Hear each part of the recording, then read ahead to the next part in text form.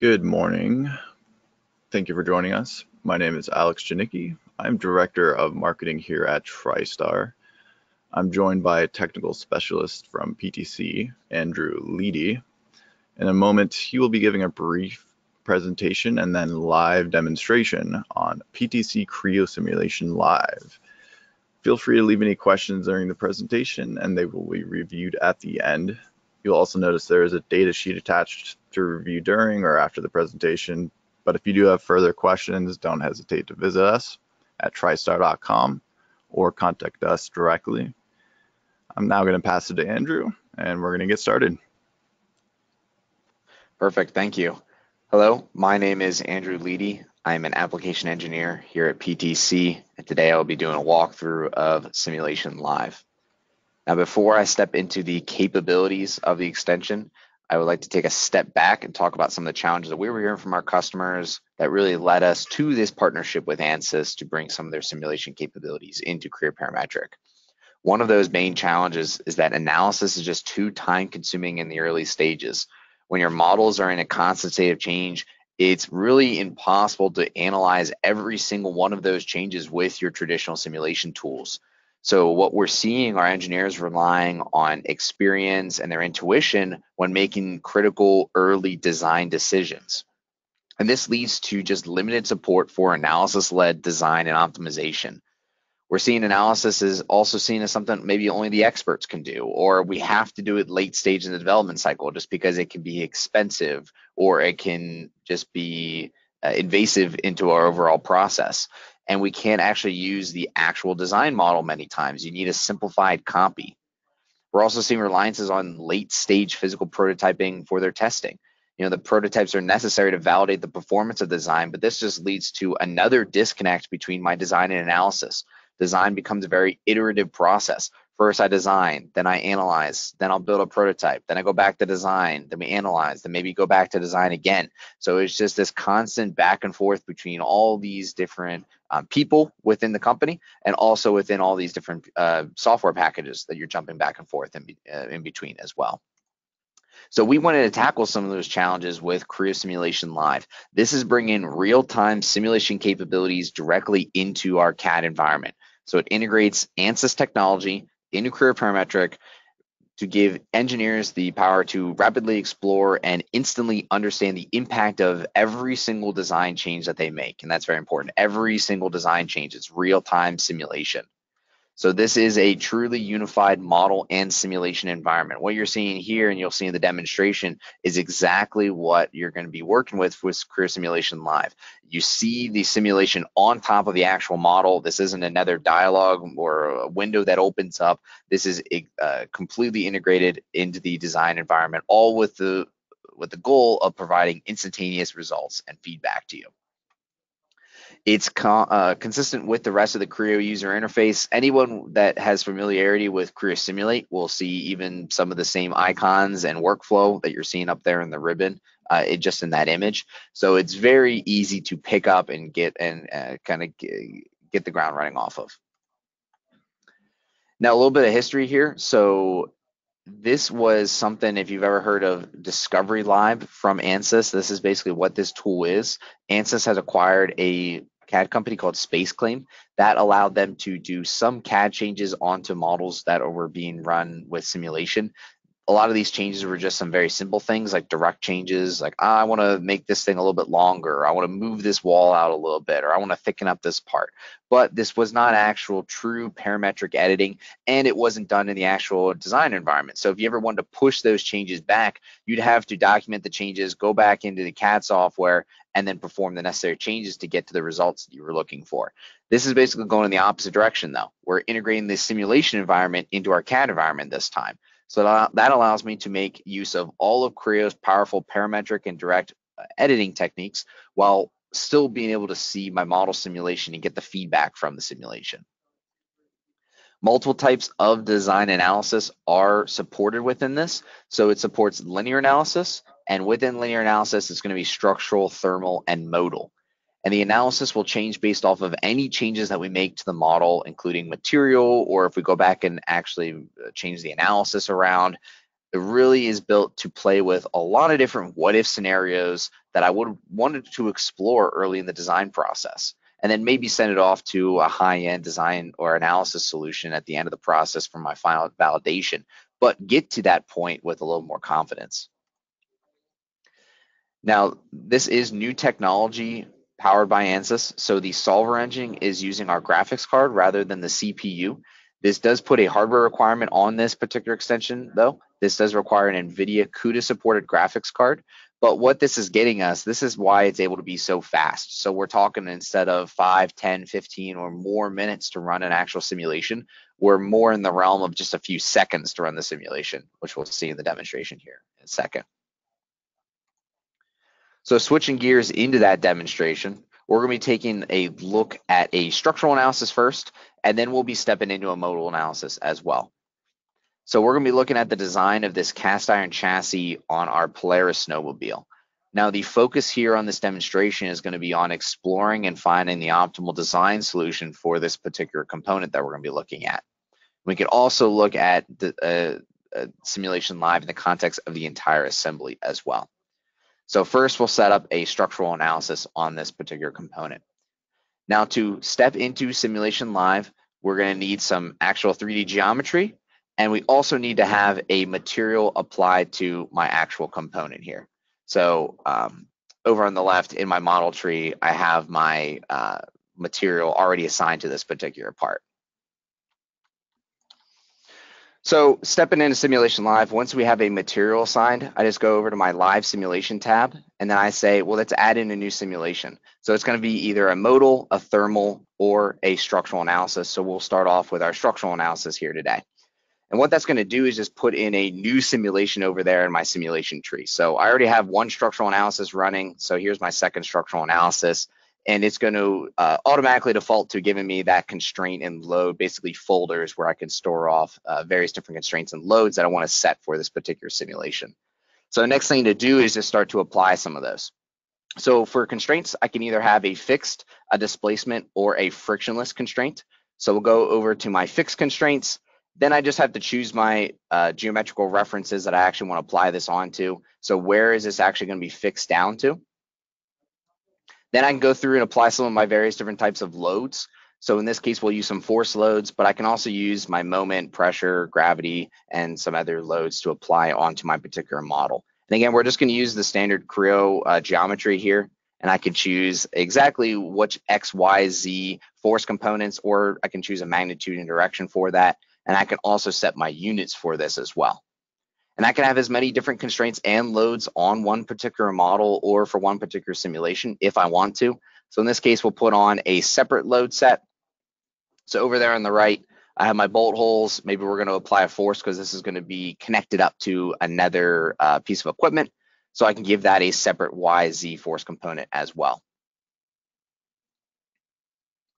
And then from here, I have the basic setup for my model done. All I have to do is press run simulation. And this is going to take about 5 to 7 seconds. As soon as the wheel goes away on the mouse, which it just did, that basically means that I have some results that I can start looking at. So it's extremely quick in generating just some initial results for my particular model.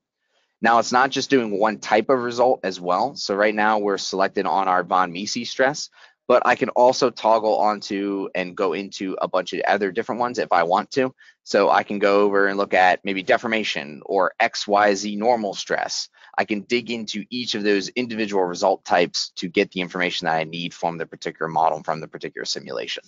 So in this case, we were just looking at von Mises stress. We can go over and look at deformation. That's just going to change graphically on top of the model, change the colors around, and also change my legend around to reflect that we're in that new mode. Now we're looking at deformation magnitude in millimeters. We can also look at a few other things like rendering method, maybe show minimums and maximums. So this will actually highlight on the model. In the bottom left is my minimum moment of where it's moved, the deformation magnitude, and on the right is my maximum deformation. So it can very easily pinpoint some problem areas on my model for me. You can also do some things like look at my deformation in terms of like an animation. So this is more of like an exaggerated animation. I can also look at true deformations. So how much is it actually moving, related to the values that are color coded on the particular part. So there are various different ways for me to go through, interpret this part, find some problems that I might not have seen before or very early on in the design cycle. Now, being able to get the results that fast is extremely useful. I can really, without any waiting time, start to see how this model is going to react based off of the loading conditions I place this under.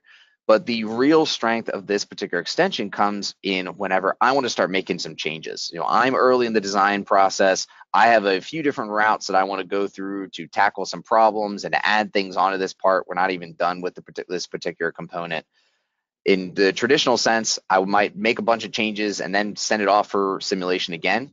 But this is going to allow this simulation live is going to allow the simulation to actually run in the background as I make those changes. So we'll take a look at that here. At the maximum point of my von Mises stress, I can see this is a little bit too high for me. I want to lower that down a little bit. This is over my design threshold. I can utilize simulation probes to actually probe on a surface or at a point to tell me what is that value. So right now we're at 55.7. Maybe my goal for this particular material is to just get that under 50 megapascals. So I just want to start making changes on this model and just get the feedback from Creo Simulation Live in terms of, am I going in the right direction or not? So we can go through and just start making any changes onto this model. It could be a feature edit. It could be removing features, adding in new features. In this case, we're just using our flexible modeling module because this was originally an import part that we might have gotten from a customer or from somewhere else. And maybe I just want to change it around. I just want to thicken up the rib a little bit. So I could just use flexible model and say, hey, let's just move this out. But this isn't the only type of change I'm restricted to. It could be any Creo modeling change that I want to go through. So here we moved it out a little bit, and then it's going to take a few seconds for my simulation update. And then as soon as it's done, you'll see the new annotation displayed right underneath the first one showing me my new value. And then I just keep iterating. I want to keep going pretty quickly. I want to start changing around the radius here and see if this will push us in the right direction. And if it doesn't, all we have to do is just go back to what we had before and do another design choice. So here we edited the round. I wait a few seconds for the update, and now I have my new value. Again, maybe we were shooting for 50 as our goal, so now we're safely under that threshold. So you can see how quickly we're able to step through our design process while still being simulation driven and have that in mind. Now the maximum point of my mod BC stress has moved to a separate area, so I can go through and just keep making changes onto this, maybe add in some overall strength. Now, something that we usually like to talk about when we talk about Simulation Live is this concept of our design expiration extension as well. For anyone who might not be familiar with what that is, this is a tool within Creo. It's an extension within Creo that allows me to manage my design environment a little bit easier. Typically, if I'm going through this early design process, I might be creating a master copy of this chassis part. And then maybe I just want to keep making a bunch of different copies, 10 different copies of all the different iterations of this part that I want to go into, all the different design ideas I have. And then to look at that, I'd have to clear up my session, open up a new one, make changes onto that, close out of it, clear my session, open up another version of the particular part. But we're going back and forth, and there's a lot of difficulty in terms of managing that process. So design expiration was put into Creo as an extension to tackle that problem. What this gives me is a design checkpoint tree, which is very good for Simulation Live because I want to be able to make a bunch of changes and manage those changes very easily. So once we have this checkpoint tree open, basically every time I get the model in a state that I like it, I just say, hey, save checkpoint. And now that will snapshot the model exactly as it is in that particular component. And if I ever want to come back to it, all I have to do is go over to my checkpoint tree and double click on that checkpoint, and it will reload the model exactly as it was how I had saved it. So we'll use that very quickly to go through and do some more changes onto this model. So I want to add in a little more strength. I have a few ideas in terms of how we're going to be doing that. The first idea is just going to be this rib that we're going to be putting in. Before I do any changes, I want to put some simulation probes onto my model, just onto this top surface, and make sure that maybe we're concerned about this surface, the stress going up too much as we try to add in some strength further down in the part. And then I'll go through and start making some changes. Again, this could be any Creo change. In this case, we'll just put in a trajectory rib on this existing sketch. We'll go through, edit the definition of that, edit the dimensions, go through, add in some rounds here as well, and otherwise just accept it off when it's okay. And same story as it was before, adding in a new feature, we just wait for Creo Simulation to finish the update, and then I have the new value for my simulation or for my design probe over there. Now, if I have the model exactly as I like with design exploration, all I say is, hey, save the checkpoint. I want to come back to this later. And then that adds it into my tree. And then as I keep going through here and I start adding more and more checkpoints, I know that I can always come back to the model exactly as it was in this particular case, whether it's going to be for a design review, or maybe I just want to come and expand upon this idea a little bit later. But if I don't like what I'm doing and I ever want to just revert back to where I was before, all I have to do is exit out of design exploration or go back to my entry checkpoint in the design tree, and that will put me back out of design exploration to the start of my model exactly as it was before. My simulation probes can all be managed from the analysis tab. I can choose to keep them or delete them if necessary. Now that was Creo Simulation Live at the part level. We could also look at this at the assembly level as well. So here I have a separate simulation study set up for a bunch of different components together. We have some fixed constraints that are pretty much in the same location that chassis component we were working with, we had placed that at. We also have two separate force components that are applying different values onto this particular part based off of how this is realistically going to be loaded up. Same story as at the part level though. As soon as we have that beginning work done, the constraints and load set, all I have to do is say run simulation, and I can start to see the results populate on top of the actual model. Now, since this is an assembly, it will take a little bit longer to get to a final answer. You can see over there on the legend, it's starting to hone in on an exact value, and it will continue to do that until it reaches kind of that steady state. We can also look at rendering methods, which is something we didn't look at before. Before we were just looking at surface. So basically the surface that I'm looking straight on in Creo, what is the color coded value for the particular value of the result type I'm looking at that surface. We can also look at things like invert surface, always show me what's behind the one I'm looking at. Max value, doesn't matter if it's in front or behind, just bring the color forward. So you can see some of the higher stress values that are located behind the component that I'm currently looking at that are being drawn forward. The different rendering methods basically are just allowing me to more easily see some of the problem areas that I might not have been able to notice beforehand, just looking straight on at a surface. So particularly useful for a component like this. It's a little bit big. I don't want to have to keep rotating this whole thing around, just trying to find where the red spots are. Just pull all those colors forward. Same thing with deformation, be able to pull that forward as well. I could also, at the assembly level, animate this. So if I want to be able to see how it's deforming, again, always we can turn on our true deformation as well if we want to see how much it's actually deforming. I see a millimeter is how much it's actually moving. So get a good idea of all the areas that it's deforming on this particular component. So now we want to make a change onto this assembly as well. And again, this could be any change, a change on the part level of one of these components. In this case, we're going to be looking at an actual overall assembly change and adding in some additional parts into this assembly. But I can always just use those simulation probes to keep track of certain values of interest. Like here's my maximum. I want to be able to see how much this is going to change as we add in some components. And we already had some pieces assembled in here. I just suppressed them off. So if we go back, exit insert mode, I can see what the simulation is going to do with those new components and those new assemblies loaded in here as well. And once again, since it's an assembly, it will take a little bit longer, but it's going to give us that final answer for my deformation as soon as it hones in on an answer. So now that was the setup and run for a structural analysis. As I also said, we also support thermal and modal. So just show an example of that. A modal analysis is set up in a very similar manner, just applying some constraints onto this model, and then the different modes can be toggled in my result types. So we'll constrain this exactly as we had done before, where this is going to be kind of held down in our ideal scenario. Just utilizing the actual Creo geometry to do that. Okay that off out of that dialog menu. We'll insert behind that assembly that we had added in before just to show an overall assembly change at the end of this process. But same story, we just click run simulation. It's going to take a few seconds to be able to run through and give us an answer. You can see over there on the ribbon the overall progress as it's moving, but it gets pretty close pretty fast, and then it starts to kind of work on those last few digits as it goes through and finalizes. Now, as I had said, for modal analysis, we're concerned about a few different things separately than we would be for a structural analysis. I could still go look at my deformation moving around. But for modal analysis, we're concerned about the different modes that this is going to be operating under. So those can all be toggled. They're all solved at once, and I can look at them in my result display menu. And then I can go over and see the magnitude of the frequency associated with that particular mode. And then once again, to show a change here, the real strength of this comes from when I want to keep iterating and I want to always have the simulation running in the background. I exit insert mode and it's going to recalculate my overall simulation and then give me a new result based off of these new conditions I have the model placed under. And once again, I can go through, deform this overall part to see how it's going to change.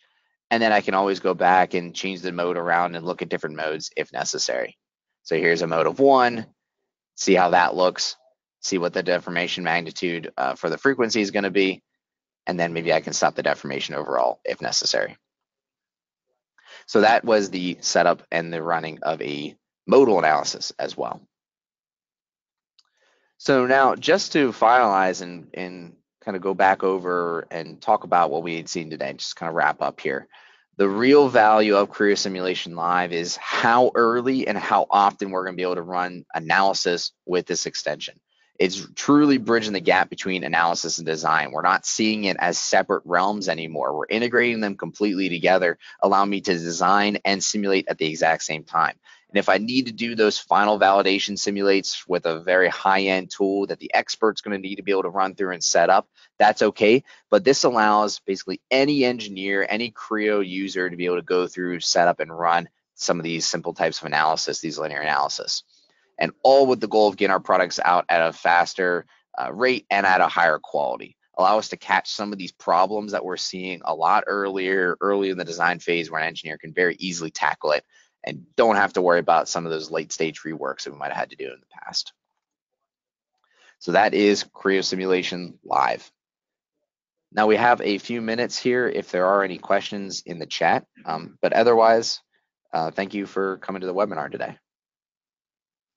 Great information and demo. Thank you, Andrew. It does look like we have one question, but I'll wait a moment for more. But the first one is, can design exploration, can it be integrated into Windchill? Into what? Windchill?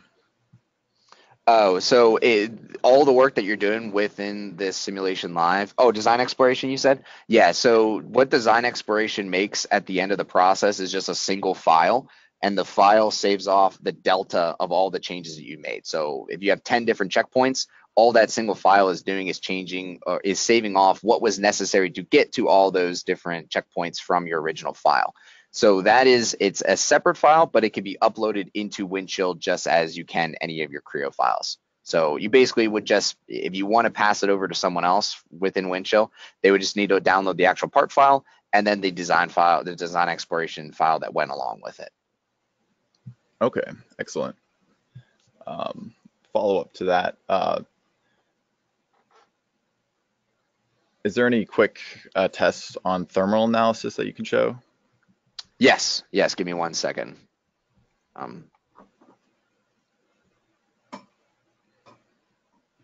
right, let him pull that up.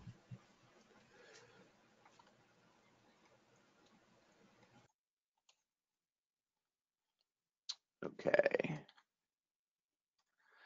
So thermal analysis is going to look pretty similar to what we did before. It's just kind of a different story in terms of the actual setup here.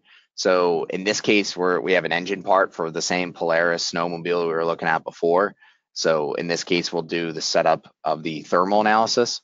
So head over to the live simulation tab. In this case, they've already gone through and added in some of the different boundary conditions and some of the different loads. So again, it's a similar story. We're still using the Creo geometry to apply a bunch of these different things. It's just a different methodology. You know, we're not doing constraints. We're doing prescribed temperature and convection boundary conditions.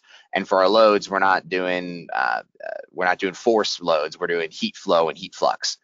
So here we've already gone through, selected some of the geometry for our convection condition that we're placing on the model. And then there's a few different options you can, to change the convection coefficient and the bulk temperature associated onto this as well. And then we can always go through and modify those if necessary, change the units around also. And then we could also apply some new loads onto this part. So if we want to do like a heat flow, again, it's just selecting on different components that we want to apply that onto. And something I didn't show in this demonstration either was you don't have to use the Creo geometry only that. You can also use like a datum point to apply a load onto if you need to apply something that, you know, it might not exist on the particular part, or you want to just pinpoint a particular area, you can do that as well. So here we have the setup for this particular component done. So now I have my heat flow load condition. And then since I have that already set up, we can go through and just say run simulation. Once again, it will take a few seconds to go through and actually finalize onto the answer. But this one's a lot quicker than the other one, actually. It was only just a few seconds there, and I can start to see some of the results of that particular analysis. So that's the setup and the run for the thermal analysis as well. Excellent. Thank you for that additional demonstration. Does look like that's all of our questions, unless there's any follow-ups. I will mention everyone who registered will receive a replay that they can watch of this demo and presentation at any time. And again, if you have any questions, wanting for more information, just contact us here at TriStar. And thank you again for everyone for joining us, and enjoy the rest of your week. Okay, thank you. See ya.